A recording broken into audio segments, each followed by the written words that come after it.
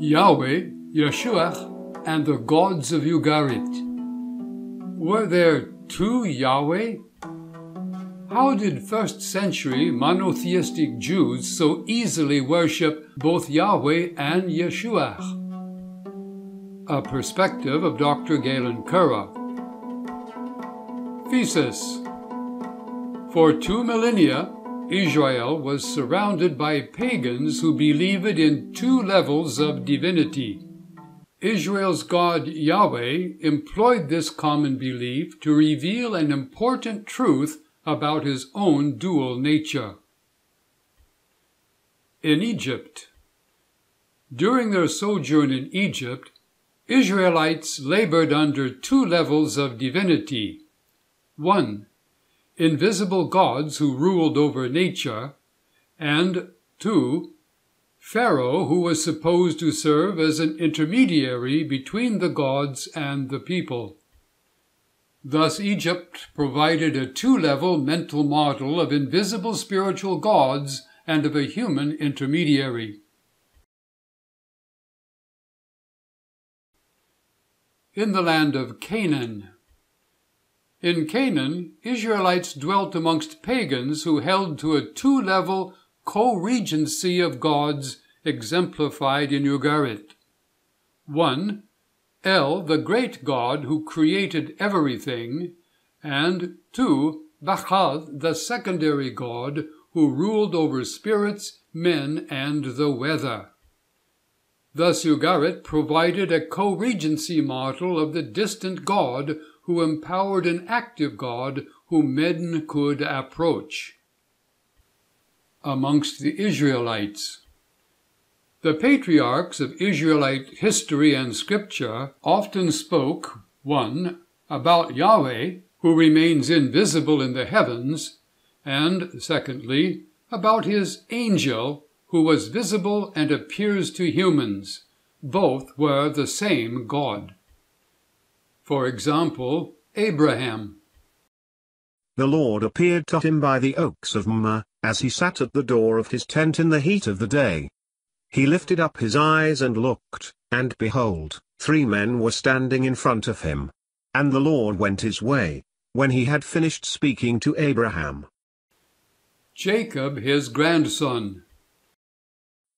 Jacob was left alone, and a man wrestled with him until the breaking of the day.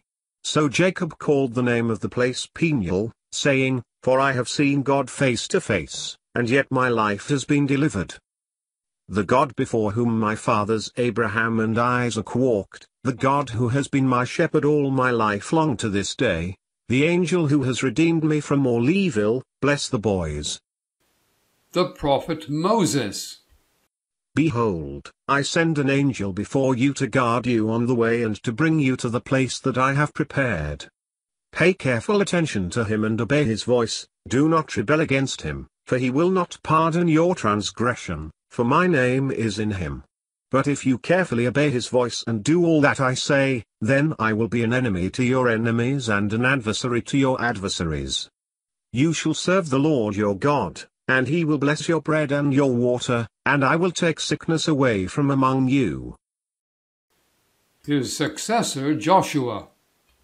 When Joshua was by Jericho, he lifted up his eyes and looked, and behold, a man was standing before him with his drawn sword in his hand. And Joshua went to him and said to him, Are you for us, or for our adversaries? And he said, No, but I am the commander of the army of the Lord. Now I have come. And Joshua fell on his face to the earth and worshipped and said to him, The judge Gideon. Gideon perceived that he was the angel of the Lord. And Gideon said, Alas, O Lord God! For now I have seen the angel of the Lord face to face. But the Lord said to him, Peace be to you. Do not fear, you shall not die. The prophet Samuel. The Lord came and stood, calling as at other times, Samuel, Samuel. And Samuel said, Speak, for your servant hears. And the Lord appeared again at Shiloh, for the Lord revealed himself to Samuel at Shiloh by the word of the Lord. The prophet Isaiah. Behold, The name of the Lord comes from afar, burning with his anger, and in thick rising smoke. His lips are full of fury, and his tongue is like a devouring fire. Thus Israelite religion has its own concept of duality in the Godhead, one deity who is both Yahweh and Yahweh's angel or human-like messenger. In Second Temple Judaism, during the Second Temple years, from 516 BCE till 70 CE, some streams of Judaism developed a concept of two Yahweh. One, the eternal and visible Yahweh, and secondly, a visible, tangible manifestation of Yahweh. This happened so that the people whom you loved, O Lord, might learn that they are not fed by what they can grow. It is your word that maintains those who put their trust in you. The word of God is above all the created world, and is eldest and most all-embracing of created things. Thus Jews sometimes referred to two powers in heaven. The visible power was also called in Aramaic the Memra, and in Greek the Logos, that is, the Word. In Jewish Christianity, the early Christians were mostly Jews and converts to Judaism who recognized Jesus to be both the Messiah and the incarnate Word, or Memra. In the beginning was the Word, and the Word was with God, and the Word was God.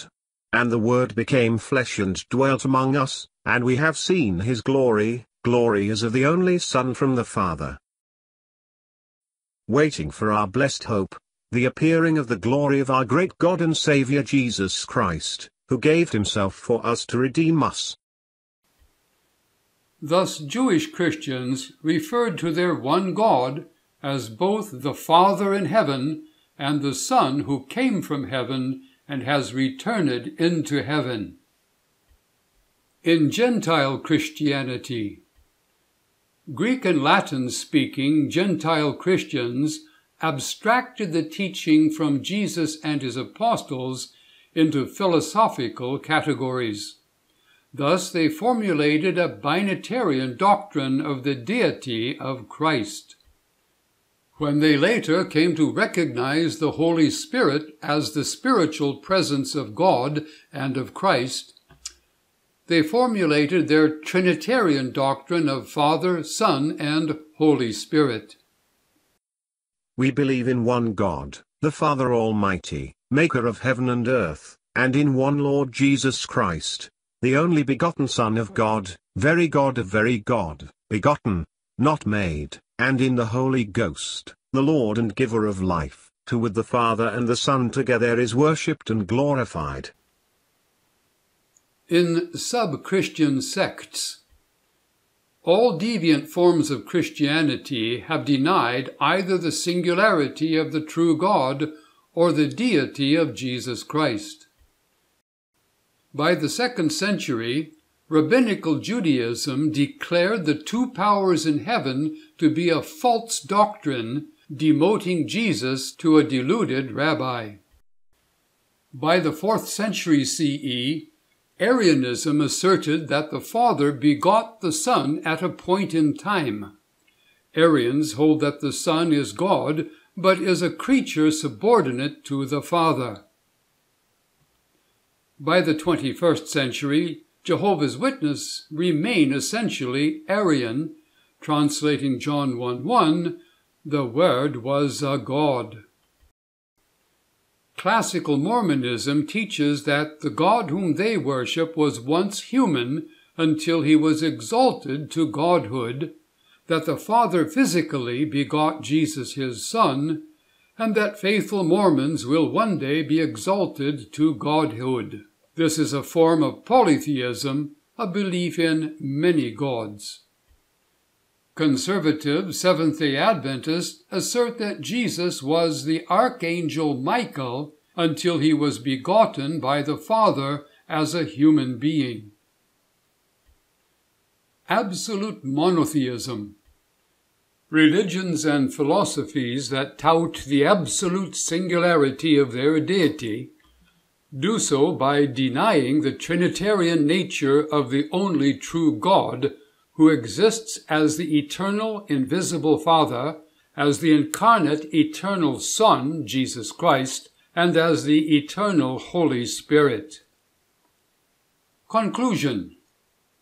Many first-century Jews were able to accept that Jesus was God incarnate because they had already developed a doctrine of two powers in heaven who were Yahweh. In the following century, non-Christian Jews repudiated that doctrine, inventing the absolute monotheism that other religions have since adopted.